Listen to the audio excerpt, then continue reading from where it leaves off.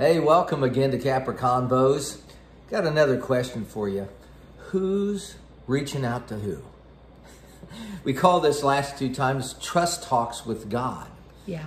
So most of the time, we seem like we're reaching out to him hoping that he hears us and that we do all the right things and don't mess up and make sure we repent. But really, God's reaching out to us. Well, you know, in John 6:44, it says this, "No one can come to me unless the Father who sent me draws him, and I'll raise him up on the last day." And it's written in the prophets, "They will be taught by God. Everyone who listens to the Father and learns from him comes to me." And I love that because it's showing us in the New Testament, Jesus has given us a kind of an orientation that, hey, we are really just responding to God who's reached out to us first. So yes, our prayer is connecting with God, but really he's drawing us to himself. Yeah, if I can read that one out of Revelation 3:20. Sure. You know, Jesus proclaims this to the church. You know, he says, "I'm standing at the door and knocking." And Revelation 3:20 says, "Here I am, I stand at the door and knock. If anyone hears my voice and opens the door, I will come in and sup with him," or have dinner with him, "and he with me." God is knocking to everybody. And if we'll just say, "Come on in," he's trying to connect with us more than we want to be connected with us. But the Old Testament brought in so many concepts of all you had to do. You had to grab the horns of the altar and hold on until God moved. You know, Jesus, through his death, burial, and resurrection, got God to move. So you trying to get that to happen is almost saying, well, I'm going to take Jesus' place. Well, Jesus fulfilled the law. That's it. Jesus accomplished, he took the judgment of the world upon himself. He became sin. And so because of that being fulfilled, we now can come boldly before the throne of grace. You know, when you think about your relationships, sometimes we neglect an earthly relationship and something gets standing in the way. There's a block. What steps can you take to reconnect in that relationship? What things are left unsaid sometimes in our relationships? And I think, well, one thing is showing and demonstrating and expressing gratitude. And you know, in the Psalms, it says, enter his gates with thanksgiving and his courts with praise. So that's a beautiful way to reconnect, is just acknowledging, God, I'm thanking you for all that you've done for me. Where we take things for granted, instead, let's honor and thank God. Well, the song, I will enter his courts with praise. You know, we enter praising with thanksgiving. You know, thanksgiving stills the enemy and the avenger. So when I'm in that mode of thanksgiving God, the enemy, he's got no part there. He's running for the hills.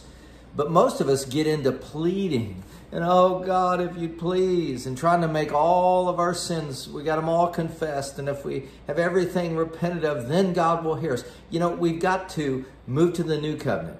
Jesus got God's attention through his death, burial, and resurrection. Now, those that receive Jesus, I'm in him and he's in me. Man, I get to go, I'm going right to God because Jesus did.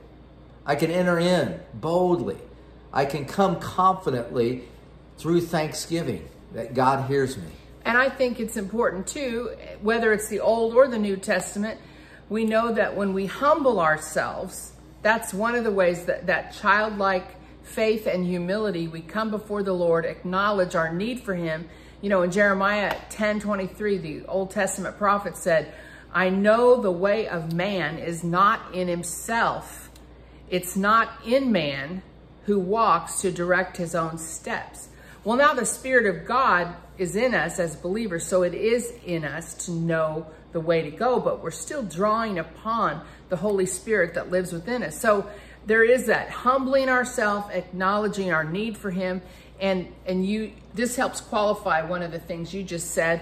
You know, James 5:16 says, "Confess to one another, therefore, your faults, your slips, your false steps, your offenses, your sins, and pray for one another that you may be healed and restored to a spiritual tone of mind and heart. The earnest, Heartfelt, continued prayer of a righteous man makes tremendous power available, dynamic in its working. That's out of the Amplified Bible. I love that because it's showing us that our prayers make a difference. Our prayers have an impact. Our prayers have a result. They have an answer. You mentioned that one word, heartfelt. See, we've got to connect to God at heart level. Those vain repetitions, as the Bible talked about, don't get you anywhere, man. You could quote them all day until you're blue in the face, man, until the cattle comes home. But when you start connecting with God at a heart level, when you start acknowledging his love for you and what Jesus did to bring God right into your court, we start seeing things happen. You know, I'm thinking of times when we've had really tough situations, we've had to pray.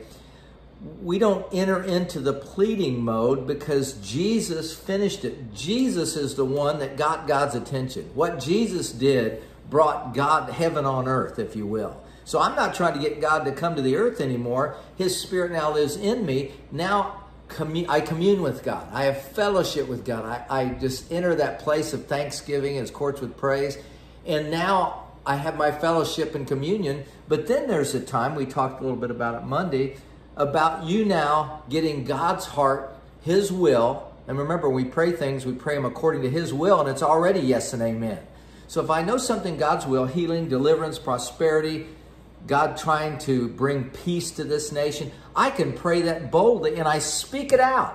And understanding I've got faith-filled words, Denise, like moving the mountain. Come on, we talked about at Mark 11.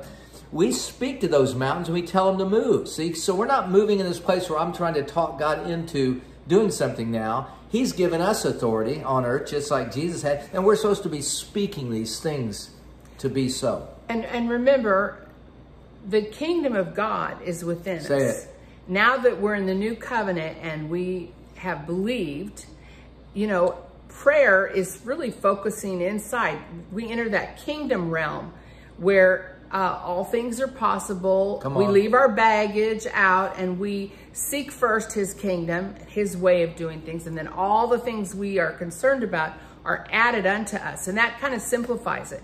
And I can honestly say in my life from the beginning of getting restored, coming to the Lord, receiving the baptism of the Holy Spirit, I began to journal and I would, the Lord would speak to me through the word and I would just handwrite those verses out. And really, I memorized them that way. I wasn't really trying to memorize them, but they got written on my heart because I wrote them out. I dated them. This was something God spoke to me. And so that is a way to develop a discipline that's going to help you and enable you. You know, you create a structure, you might set some goals, and you're not enslaved to those, but you're establishing a lifestyle. And that's what we've been talking about, these trust talks with God. We're establishing a lifestyle of being thankful and praising him and thanking him before we see something come to pass. We're establishing a lifestyle of, you know, praying the scriptures out. And remember, his will is his word.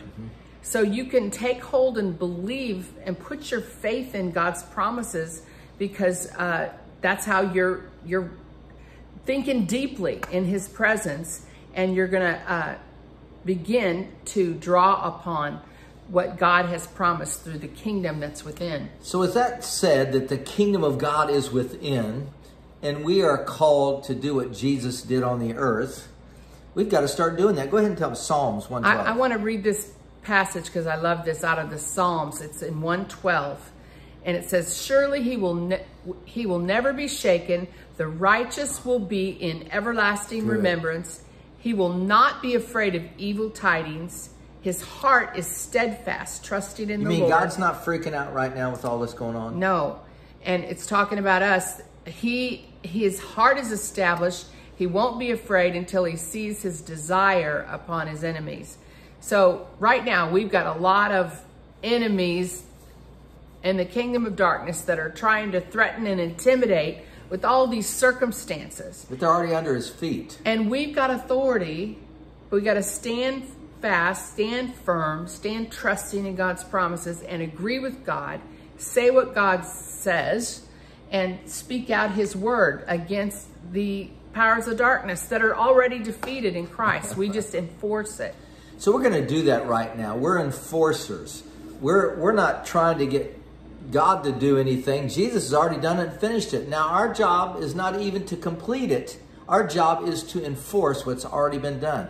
So right now, in the name of Jesus, we take authority over this violence. We take authority over these things that are trying to tear up this nation. And we bring peace. We speak peace. We thank you for believers all over this nation, speaking the word out over their cities. Our cities are blessed. Our cities are prosperous. Our cities are violence-free in the name of Jesus. We thank you, Father, today that the people out there with their bodies not feeling good, we speak health and wholeness to them, healing to your bodies. In Jesus' name. And we pray full exposure Thank you, Father. to these enemies' works in secret and in darkness, to be evident for exactly what they are. And Father, we pray for the people that are in a neutral place that are not aware. God, I thank you that the lights are coming on, that people begin to see know the truth and have spiritual discernment, and that the Spirit of truth, the Holy Spirit, would reveal where we're at in time, and that your coming is near, and that, God, that all of this stuff is, we put an end to that in the name of Jesus. We push back in Jesus' name.